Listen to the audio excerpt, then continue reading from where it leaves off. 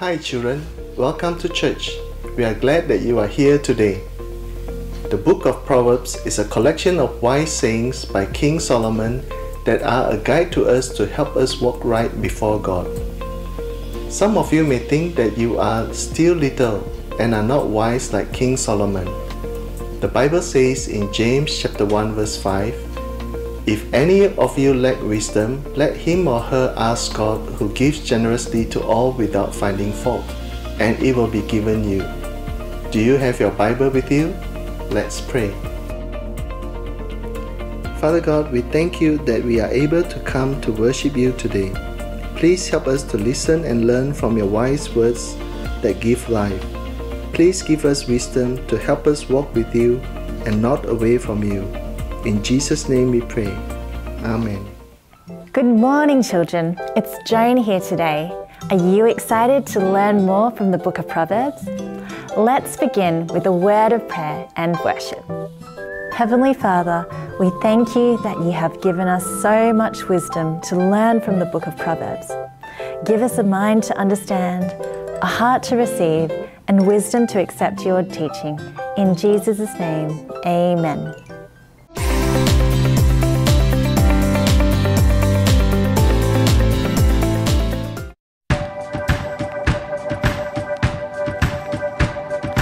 This little light of mine, I'm gonna let it shine. This little light of mine, I'm gonna let it shine. This little light of mine, I'm gonna let it shine. Let it shine, let it shine, let it shine.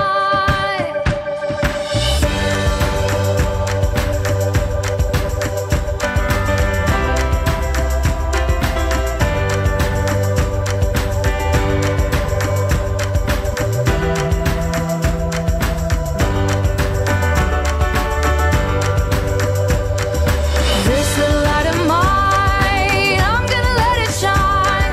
This little light of mine, I'm gonna let it shine. This little light of mine, I'm gonna let it shine. Let it shine, let it shine, let it shine. Jesus is the light, I'm gonna let him shine.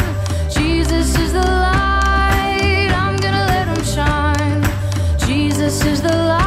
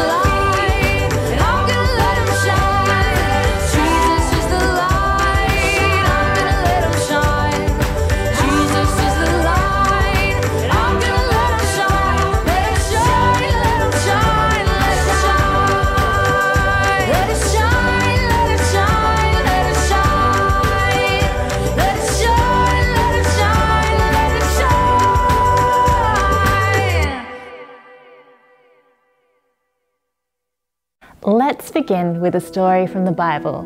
You might have heard the story before. It's from the book of Acts of the Apostles in the New Testament. There was once a couple named Ananias and Sapphira.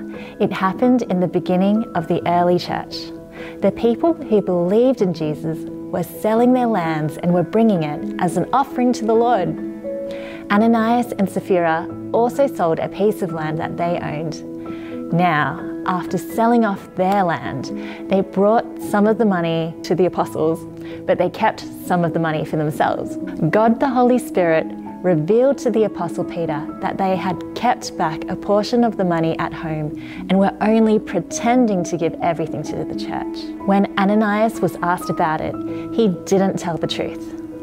Then Peter said, "You have not lied to men, but to God, for Satan has filled your heart to lie." Hearing this, Ananias fell down dead. After some time, Sapphira came to see the apostle, not knowing what had happened to her husband. She too lied about the money, and she also fell down dead. This might seem like a small matter to us, but God took it very seriously. God is interested in the words that we speak, and He always wants us to be truthful. So today's lesson is about honesty. Let's look at our memory verse for today from Proverbs chapter 12, verse 22.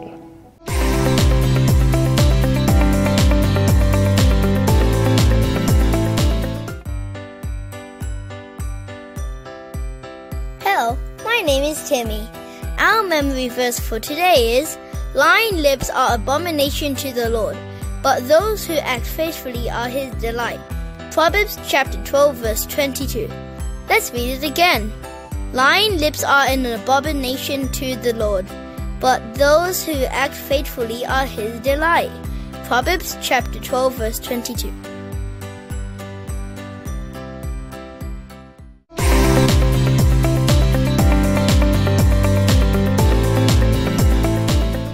The word detest means to hate.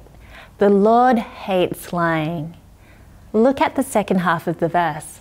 The Lord delights in those who are trustworthy. To delight means to love.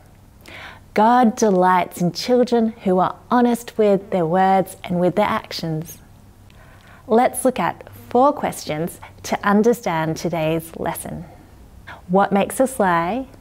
Where do lies come from? What happens when we lie? And how can I have a clean heart and stop lying? Question number 1. What makes us lie? Your parents might have told you to be honest and to always tell the truth. Have you ever wondered why we tell lies? We tell lies because sometimes it seems like it's the easiest thing to do in a situation. For example, instead of working on your assignments or your homework, you decide to play some games on your computer.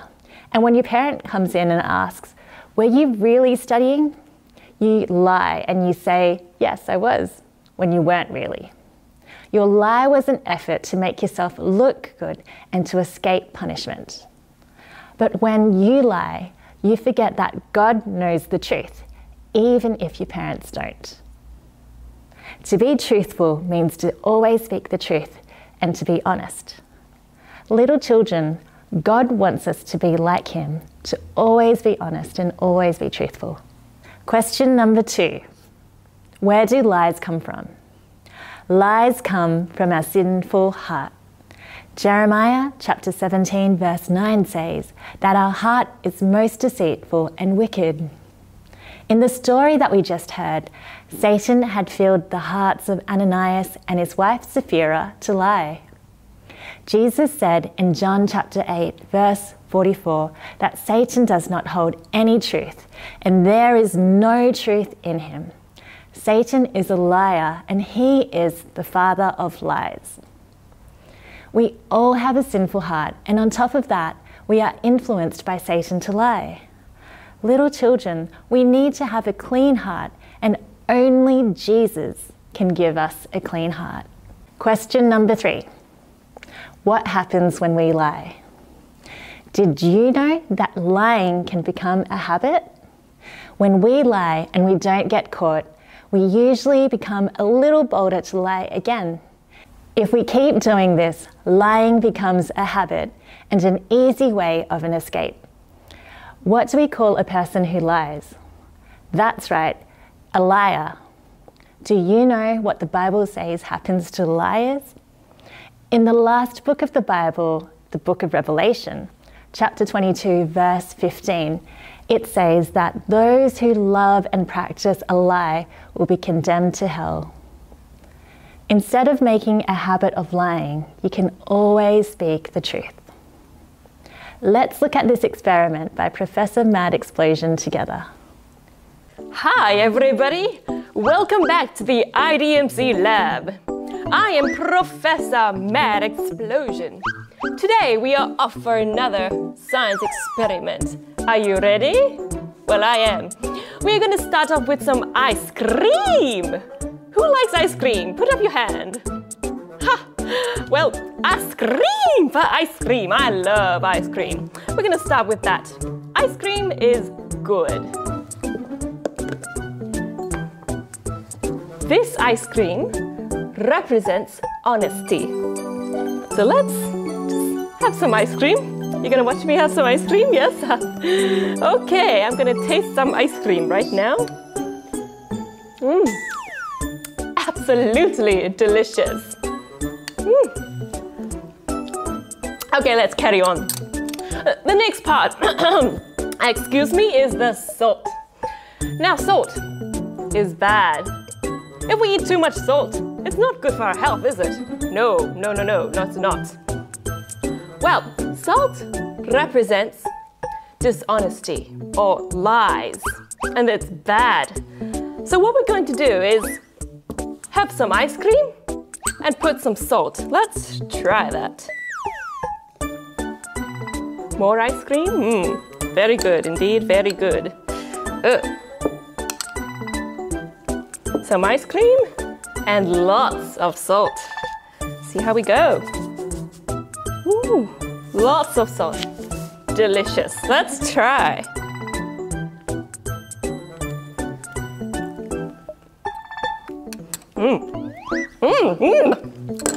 Oh.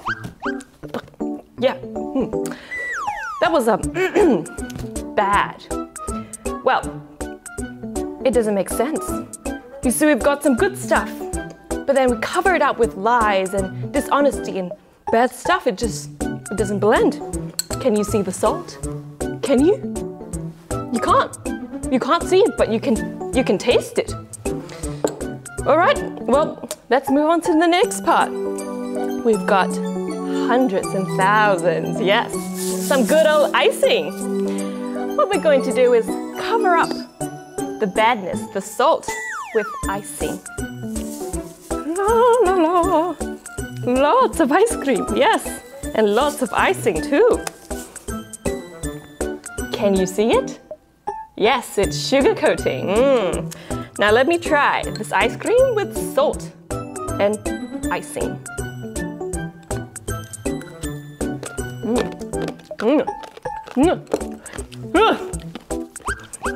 I think that was a bit too much. That was pretty bad. I know, I love ice cream. I love icing too, but the salt just makes it bad, so it doesn't blend. You see, we might sugarcoat things, you know, put nice things on top of our lies and try to shake it off, but the lies are still there. You can't hide from the lies. Do you know what? Last week, I exploded my microwave. It just exploded because of this experiment. You see, I hardened up my salt. Yes, it's very hard. It's stuck. Can you see it? Well, and now it's just hardened up. It's lies after lies after lies, and it's just so hardened up with, you know, all the salt. But what we can do is go to Jesus, because he cleans and he cleanses us, doesn't he? I am now going to put this salt, the hardness of heart, into the water. It's gone. Look, the The salt's gone, and it's now clean. That's amazing. That's who Jesus is. He cleanses us. Last question. Question number 4. How can I have a clean heart and stop lying? Well, as we saw in the video, it is only the blood of Jesus that can cleanse our sinful hearts. The Bible says in Romans chapter 6, verse 23, that the wages of sin is death, but the free gift of God is eternal life in Christ Jesus. God does not want us to end up in hell. Therefore, He has made a way for us. When we believe in Jesus and confess our sins and repent, He is faithful to forgive us and cleanse us. He gives us the best gift, the Holy Spirit, who is able to help us to speak the truth always. Children, I hope you take some time to reflect on today's lesson. Before we go, let's pray.